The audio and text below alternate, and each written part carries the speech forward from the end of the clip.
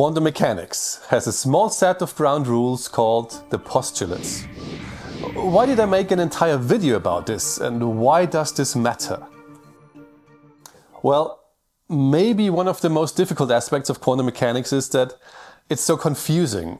It has so many effects and so many rules. You know, there's a wave function and a tunnel effect and a wave-particle duality and an uncertainty principle and so on and so on and so on. And the danger with that is that this may seem like a long laundry list of things, of weird things, and not really a coherent structure. And I think that's why almost no layman have a good grasp of quantum theory. They just have a collection of things they have heard, but no structure between those. I will try to give you this structure here, and this structure is the postulates of quantum mechanics.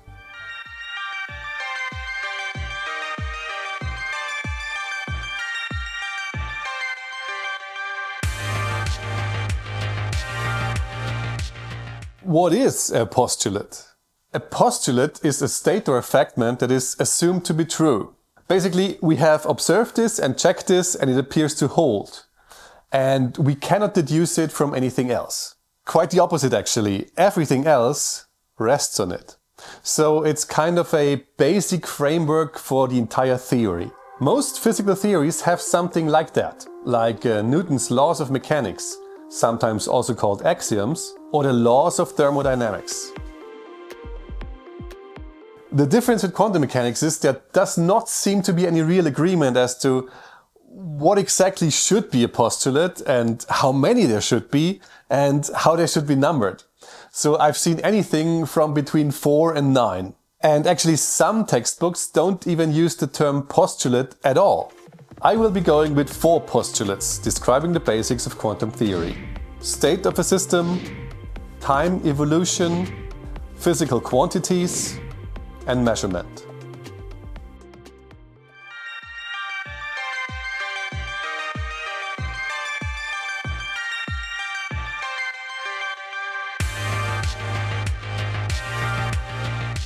A system is just a part of the universe that we're interested in. This could be the interior of a laser, or the atoms captured in an ion trap, or the Earth's atmosphere, or the inside of a star, whatever. How do we describe this system? Classically, if we know the position and momenta of all the components making up the system at a given time, so if we know where everything is and how it is moving, we know everything about the system. Quantum mechanical systems are described by their wave function or state vector, written like this for a single particle. This is the Dirac notation, basically a different notation for a vector, and we call this a ket. Each state that a system could be in, for example each possible energy it can have, is represented by one of those kets. So if an atom has a particular energy, it is in the corresponding quantum state. And all kets together form the state space of the system, which mathematically is a Hilbert space. But the fact that every state is a vector in a vector space implies a very important consequence. If you have several possible states, then any combination of those states will also be a viable state of the system. We call this a superposition. In simple words, a system can be in a combination of states instead of just one.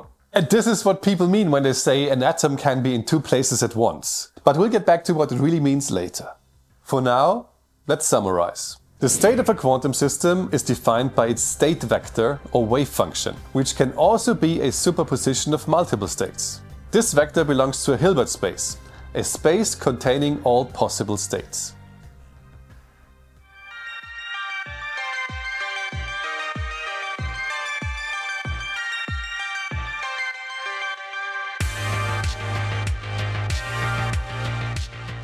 At any given time, the wave function holds all the information about the state the system is in currently. But this is just for one point in time, and things tend to change. In physics, we call this time evolution. To calculate time evolution, we need something where we can input the current state of the system, and it will output how the state of the system will change over time. In classical physics, this is given by Newton's laws or by the Hamilton-Jacobi equations. In quantum mechanics, we have the Schrödinger equation for that. The Schrödinger equation is what mathematicians call a first-order differential equation. This means that if you have one initial information about the state, the initial wave function, you can calculate how the wave function evolves and what it does over time. The h in the Schrödinger equation is the Hamiltonian, which describes the dynamics of the system, how the different parts interact with each other. We can also use the Hamiltonian to calculate time evolution for classical systems. So finding the Hamiltonian again here isn't a huge surprise exactly. In the simplest case, it looks like this, where the first term gives the kinetic energy and the second term the potential energy. Or this is the Hamiltonian of the Ising model, which describes magnetism in solids. And this is the Hamiltonian for a qubit in a superconducting quantum computer. So, time evolution is given by the Schrödinger equation. When we know the current state of a system and the dynamics of the system given by its Hamiltonian, we can use the Schrödinger equation to calculate any future state of the system.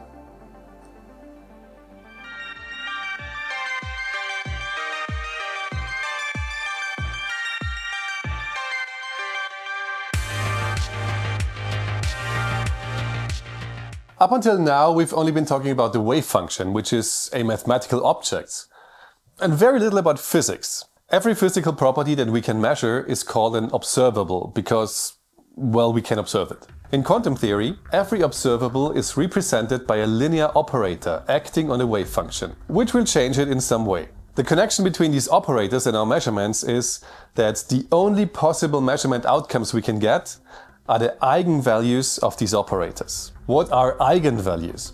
There are specific states that are unchanged by an operator, so the operator acting on them just reproduces the same state, just with a numerical factor. These states are the eigenstates of the operator, and those numerical values are its eigenvalues, the possible measurement results for this observable. Some observables can take on any value, for example position in most cases. But there are other observables that can only take on a limited set of discrete values, like the possible energies of an atom. The operator for the total energy of a system is the Hamiltonian, which we already know from the Schrödinger equation. The Hamiltonian has a sort of double role. It defines how a system evolves over time. Also, it is the total energy operator, so the eigenvalues of the Hamiltonian are the possible energy states of the system. So in summary, the third postulate. Any physical property that can be measured is represented by an operator. The only possible measurement results are the eigenvalues of this operator.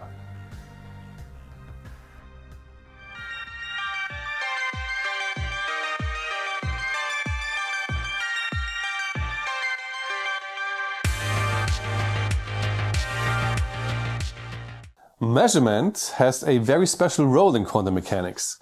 It's the only place where the quantum world interacts with our normal macroscopic world.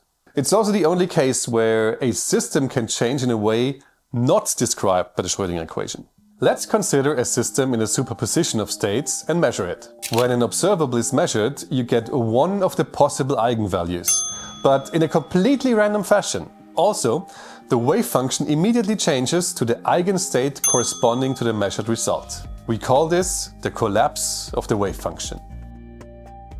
Again, this is random. We cannot calculate which eigenvalue we will measure. All we can do is calculate the probability for every possible outcome by projecting the wave function onto the respective eigenstate. As for the claim that quantum objects can be in two states at once, well, in a way. We can only ever measure one state, but as long as we don't measure, the system can be in a superposition of many states. Yes. So immediately after we have measured the result, we know that the system is in the eigenstate corresponding with this result. However, it's wrong to assume that the system had already been in this state before the measurement, as Bell's inequality and the Bell experiments show. It's important to note that measurements always have this destructive tendency in quantum theory. You just cannot measure a quantum system without irrevocably disturbing it and changing it. When we perform a measurement of a quantum state, the result will be an eigenvalue of the observable. This will be a random choice from all possible results, and the probability for each result is given by the wave function. The measurement causes the wave function to collapse into the eigenstate corresponding to the measured eigenvalue.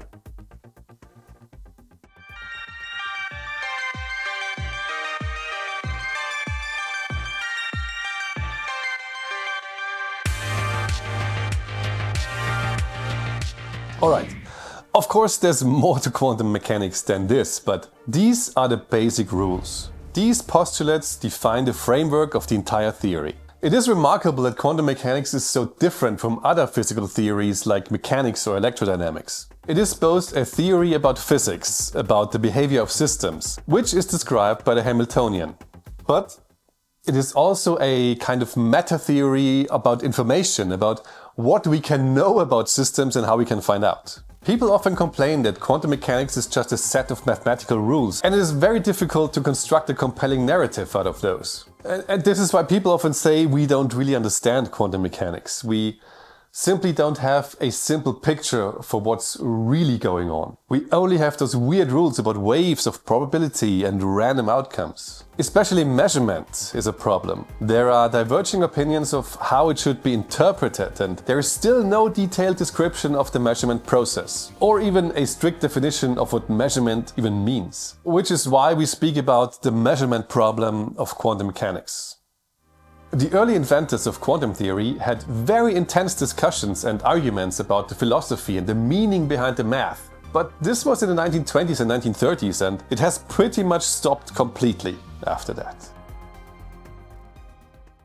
Anyway, I think it might be helpful to make another video about how these rules are applied to a concrete example. So if you're interested in that, let me know. I'm Chris and this is Physics But Awesome. If you like this video, subscribe for more.